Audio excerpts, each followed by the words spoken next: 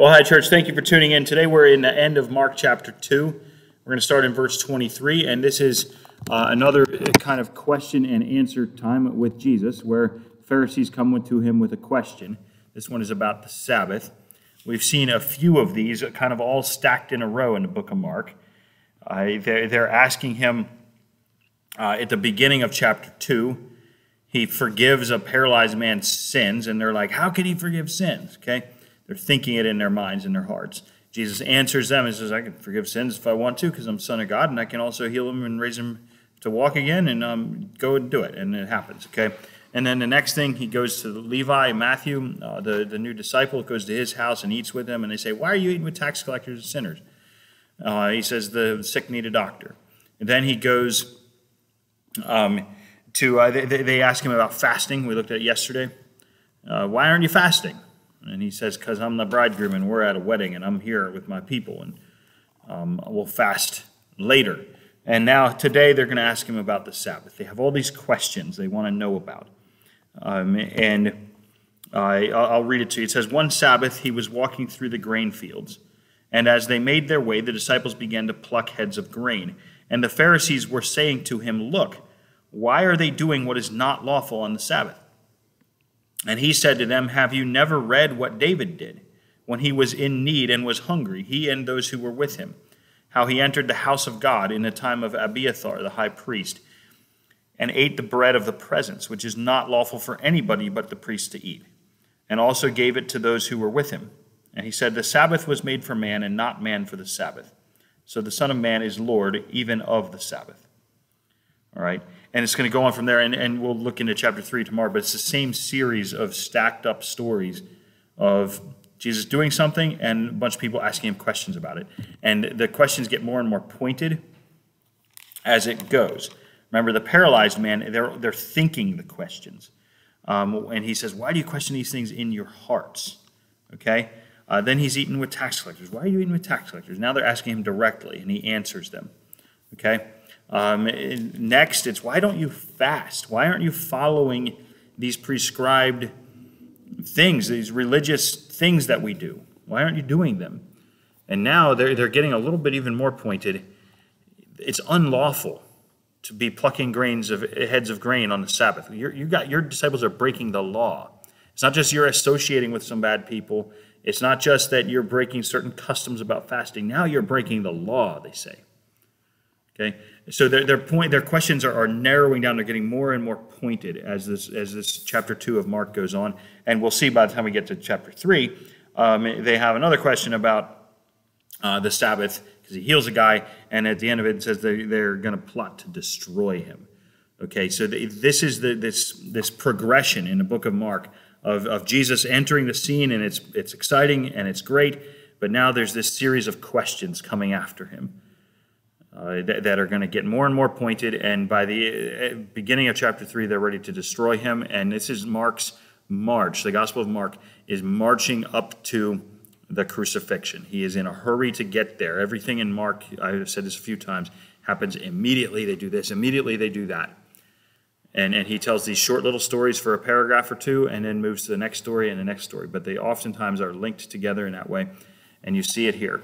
These guys start with some innocent questions in their hearts, but before long, they are ready to destroy him with their hands, and they're talking out loud and everything else. Okay? So you see that happening here. You remember, I think we discussed this back in chapter 1 with John the Baptist. Jesus says the time is fulfilled. He sees John the Baptist goes to jail, and when he sees that, he says, now the time is fulfilled. He was waiting for a particular time. The people who didn't respond to John the Baptist, the people who were against John the Baptist, are going to be against Jesus. John fulfilled his purpose. He lived out. He did what God called him to do. He reached that point, and God said, your ministry is done now. You're going to be in jail, and now my son Jesus is going to step on the scene. And Jesus recognized that and did it. You have a time to repent. You have a period of time of warning. John the Baptist is the voice crying in the wilderness, repent, prepare the way. Get ready. Be ready.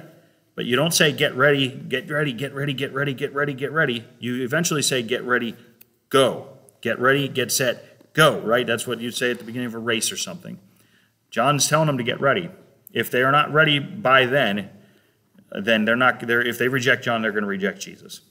And so you see these guys, they're listening to Jesus, they're watching him, they're following him around, but nope, in the end of the day, their hearts are going to harden up and they're going to turn against him. Okay, but think specifically about this. Let's look at this, Mark 2, verse 23 through 28. They're asking him, he's walking around, they're plucking heads of grain on the Sabbath day. And that was considered harvesting. And Sabbath is a day off. It's a day of rest. It's remember the Sabbath to keep it holy. On that day you shall do no work, right? No work. Well, walking down the road and plucking some heads of grain on the side of the road and eating them on the way was determined by various people to be considered work, okay? They had particular rules about how many steps you're allowed to walk, how far you're allowed to go on the Sabbath. Do you remember a few times it says, oh, they're about a Sabbath day's journey from Jerusalem, right? It's where a small town of Bethany was. A Sabbath day's journey was a unit of measurement. You're allowed to walk this far and no farther on the Sabbath day. These guys are walking down the road. Doesn't say how far they went. Maybe they were staying within the confines of the Sabbath day's journey. But look, the Old Testament has tons of laws, tons of them about the Sabbath. I mean, absolutely, the Sabbath is extremely important in Scripture. It's commented on all through. You read your books of the law, your Genesis through Deuteronomy. The Sabbath is one of the most frequently discussed principles in the Old Testament. The Sabbath the book of Jeremiah is about the Sabbath in large part. The whole reason the people of Israel were captured by Babylon and in exile for 70 years was to fulfill 70 years of Sabbaths that they had not obeyed for 490 years. Every 7 years is a Sabbath year, divided by 7, it's a 70-year exile. Jeremiah spelled all this out. He told them, he warned them, he said, look, this is how it's going to work. The Sabbath is so important. Okay? But it didn't give laws for how many steps you're allowed to take and how far you're allowed to walk. It said you shall do no work, you shall keep it holy. Okay? It didn't say you're not allowed to pluck a head of grain as you walk down the road. It didn't say that. These were laws that were invented by well-intentioned people who were doing their best to remember the Sabbath and keep it holy and do no work. They said, what exactly does that mean? Does that mean we never get out of bed? Does that mean we never eat or drink? Do we never go to the kitchen and pour a cup of water? What does it mean to do no work? We don't want to disobey God's 10 commandments. We love the Lord. We want to obey him. We love his law. We want to obey it fully. Remember, Israel believed that their only way they could be saved from the Romans or saved from the Babylonians or whatever other empire was coming against them was by their strict obedience to the Lord. They're a nation built on God's law. So they want to obey God's law, and they want to obey it really well to make sure that they never get carried off by the Babylonians again or whatever other empire. They learned a lot of lessons. Read Ezra and Nehemiah sometime. They learned a lot of their lessons from that. They never had a problem with idolatry, at least not spelled out like it had been previously in the Old Testament. All right? So these guys were well-intentioned, and they made these laws to protect the Sabbath. And Jesus' disciples are out for a walk, and they're plucking heads of grain, and they're like, that's unlawful, Jesus. Why are you letting them do that? Why are you letting them? And Jesus tells them a short story. Didn't you know, David, you can go read about this. I didn't look it up. I guess it's probably in 1 Samuel.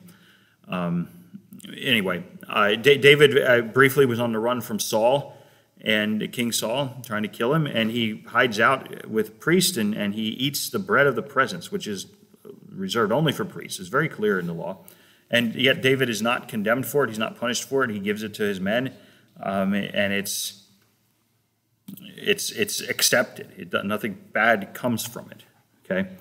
So Jesus says, look, he's pointing out that, hey, there's exceptions to this. And he says, the Sabbath was made for man and not man for the Sabbath. Sabbath is made for man. That means it is there for your good. It is there to give you a day of rest. God himself took a day of rest. The land of rest, the promised land of Israel that they are going to out of Egypt in your book of Exodus, and they have the 40 years in the wilderness, the book of Numbers describes. It's often called the land of rest.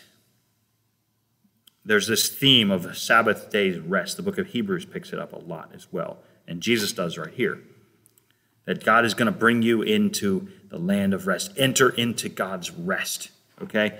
This is for your good. And so the Sabbath day, the Sabbath year, the Jubilee year, all these things, all of them are meant to point you and remind you that your identity is not in this world, that your work is not of this world, that you have valuable things, eternally valuable things that you cannot do in this world. And so take a day of rest and remember it and keep it holy because it belongs to the Lord. And that is made for your good as a reminder to you, as a solution, not a solution, but as a Band-Aid for the curse of Genesis 3, when God curses Adam and Eve's labor and their work and their pain and the futility and the sweat of your brow and the thorns and all this. You're working hard all the time, right? You have stuff to do. You have things to do. And he says, no, remember the Sabbath. Keep it holy. Set it apart. Don't engage in this futile labor that leads nowhere but pain and suffering. Take it off by faith. Keep it holy by faith and be reminded and look forward to the coming of the new kingdom when you will be in the presence of God and enter into his true rest. Okay? So that's a very quick overview, run through of a major theme of the Bible, is the Sabbath and resting and stuff. Okay. He said, the Sabbath was made for man, not man for the Sabbath. Verse 28, so the Son of Man is Lord even of the Sabbath. And it doesn't say a whole lot about it here. It just moves into chapter 3. He entered the synagogue, and a man was there with a withered hand. It's a Sabbath day. And after that, they're ready to destroy him, it says. But look, he is saying the Son of Man is Lord even of the Sabbath. Who is Lord of the Sabbath? God is Lord of the Sabbath. God invented the Sabbath. God rested on the seventh day. God blessed the Sabbath day. God made the Sabbath day holy. God set it apart. He put it in the Ten Commandments. It's core to God's law, and it's made for you and I for our good.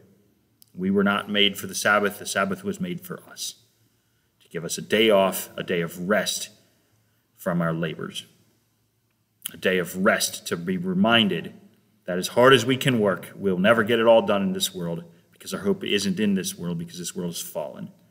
Take a day off and rest. It's for your good. And now he says, I'm Lord of that. That's a God claim. If you say that, you're claiming to be God, because God owns the Sabbath. He is Lord of the Sabbath. And Jesus says the Son of Man is Lord of the Sabbath. He's talking about himself. I'm Lord of the Sabbath. So these guys have a decision to make. They can listen to him and say, wow, he's making a really serious claim here. We should pay attention. Or they could dismiss him and find ways to get rid of him. And you see these pointed questions coming more and more pointed at him. Now they're accusing him of breaking the law and everything else. He's like, I made the law. I know the law better than you. That law is not it. I'm king of it. I'm better than it. All right? They have a choice to make. They've seen him. Look, these guys are following him. Do you get that? They're following him. He doesn't just walk around by himself or by himself and a couple disciples. There's other people around. Okay? When he heals the paralyzed man, the house is crowded with people. And a bunch of them are sitting there thinking, the scribes were sitting there questioning in their hearts, why does this man speak like that? He's blaspheming. There's scribes there. Scribes and Pharisees are often lumped together. Okay? There's these spiritual leaders of Israel there that know their stuff, that know their Bibles, and they're there. They're paying attention. They're listening. They're trying to figure out. Maybe some of them are probably already looking for dirt on him because they already don't like him. Other ones might be legitimately curious about him. All right? It doesn't say that. Why is he doing this? They're asking in their hearts. And Jesus says, why do you question these things in your hearts? And he heals the man. He gets up and walks away. So he's not just a guy making radical claims. He's a guy doing miracles. He's not. Anybody can run around shouting all sorts of blasphemies and evil or weird or dumb stuff. Anybody can do that. This guy Jesus is making claims to be God, and he's doing miracles. All right. He calls Levi and he associates with a tax collector. And the Pharisees say, "Why are you doing that?" He says, "Well, think of me like a doctor, and sick people need a doctor, right?" They don't argue with him. They just, okay, that's an answer. I guess that could be reasonable. They question him about fasting, and now he says there's a new wineskin, there's a new cloth. All right, he's making a claim again to be somebody unique.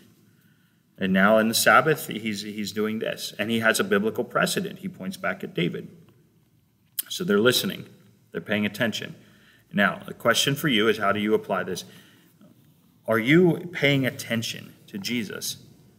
Are you asking pointed questions to figure out who he is? Is he worth following to you? And where is your heart going with this? I feel like there's a lot of different responses you can have to Jesus. You can listen to him and then go your way and think, well, that was interesting. I learned another Bible story today. Bible stories are neat. Learned a neat moral lesson about it. That was cool. And it's just kind of, a lot of people call Jesus teacher. He's a neat teacher. He doesn't teach like everybody else. He teaches some really neat stuff. Okay? That's one response that people have to Jesus. Another one is this skepticism that comes from some place within you that says, I don't like this guy. I'm going to find some dirt on him. No matter what happens, I'm going to nitpick it. I'm going to ask some questions. There's something I don't like here. And you're going to nitpick it and nitpick it and nitpick it, and you're going to find issues. They found issues with Jesus. You're going to accuse him. You're going to say, nope, that's not for me. And sooner or later, you're going to reach a point where you have to make a total decision to either reject him or to bend the knee and bow to him. And that's the other option, is you can listen to him, get curious about him, ask some questions, and say, wow, this is the Son of God. You own my life, and you give your life to him. Those are three options. The first one is where a lot of people want to sit. They don't want to reach the decision. They don't want to give Jesus their whole life. They want to live their life the way they want to live their life. They also don't want to reject him and say no to him and be part of that angry mob. Nobody wants to do that, right? I don't want to be some angry person. I think he's neat. And people like to leave Jesus there. Maybe they'll go to church. Maybe they'll go to Bible study. Maybe Jesus is a neat guy. Neat religion, cool parables. Oh, aren't the miracles neat? I don't know if I believe all the miracles, but man, that's interesting stuff. And people want to leave him like that. But Jesus doesn't allow that. The stuff he does, the stuff he says, is intentional. And he's trying to wake you up and say, listen, I forgive sins. I heal paralyzed people. I fulfill the requirements of the Old Testament law. I'm not just an interesting guy. That's what Jesus is everything he does. I'm not just an interesting guy. He's forcing a decision from you. And you can hold off and choose not to make a decision and choose to just find him a little bit interesting. But sooner or later, that becomes its own choice. And ultimately, that is a rejection of him as God. You're accepting him as a teacher. You're accepting him as a neat guy. You're accepting him as this and that. But if you're not accepting him as God, you're rejecting him. Because God is God. And he's not just interesting. He's not just worthy of some cool stories that you learned about and educating you and making you a little bit more knowledgeable. He's God. And if you reduce him to an interesting story, then you're rejecting him. You're part of the crowd that didn't really follow him. You're not really a disciple. You just find him neat. He's a celebrity or something. You need to repent of that and give your life to Jesus, because that, as much as you're trying to avoid ever making a final decision, as much as you're trying to avoid giving your whole life to him, that would be radical. Or I don't want to reject him outright. That would be radical. I want to stay middle of the road. The middle road, that wide road, many travel it leads to destruction. Jesus is not just an interesting guy. He is not a celebrity. He is here for your heart, soul, mind, and strength for eternity. He is here for everything. And if you choose to only give him a little bit of your interest, that's actually rejection. You've already made a decision, and it's the wrong one. All right, let's humble ourselves. Let's give him everything.